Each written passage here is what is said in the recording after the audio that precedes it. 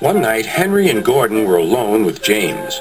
Although Sir Topham Hatt was beginning to think well of him, whenever a chance came, the other engines would talk of nothing but bootlaces. "Remember when they had to use a bootlace to get you out of trouble, James?" they would tease.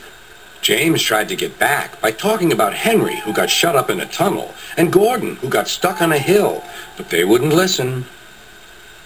"You talk too much, little James," said Gordon. "A fine, strong engine like me has something to talk about. I'm the only engine who can pull the express. When I'm not there, they need two engines. Think of that. I've pulled expresses for years and have never once lost my way. I seem to know the right line by instinct." Every wise engine knows that the signalman sets the switches to make the engines run on the right tracks. But Gordon was so proud he had forgotten. "Wake up, James," said Gordon next morning. "It's time for the express. What are you doing? Odd jobs? Ah, well, we all have to begin somewhere, don't we? Run along and get my coaches. Don't be late." James went to get Gordon's coaches. They were all shining with new paint. He was careful not to bump them, and they followed him smoothly into the station singing happily, "We're going away! We're going away!" "I wish I were going with you," said James. "I should love to pull the express and go flying along the line." Gordon, with much noise and blowing of steam, got ready to back onto the train.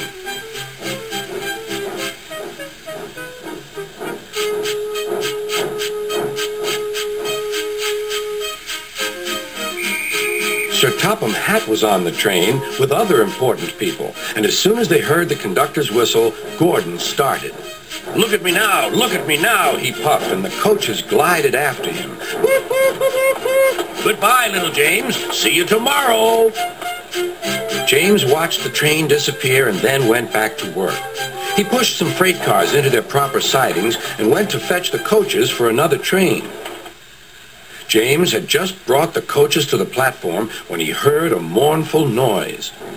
There was Gordon trying to sneak into the station without being noticed. "Hello, Gordon. Is it tomorrow?" Gordon didn't answer. He just let off steam feebly. "Did you lose your way, Gordon?" "No, it was lost for me. I was switched off the main line onto the loop. I had to go all round and back again." "Perhaps it was instinct." All the passengers were shouting at the ticket window, "We want our money back." Sir Topham Hatt climbed onto a cart and blew the conductor's whistle so loudly that they all stopped to look at him. Then he promised them a new train at once.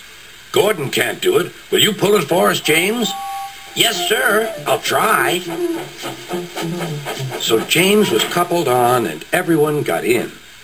"Do your best, James," said Sir Topham Hatt. Come along," puffed James. You're pulling us well, sang the coaches. Hurry, hurry, hurry, puffed James.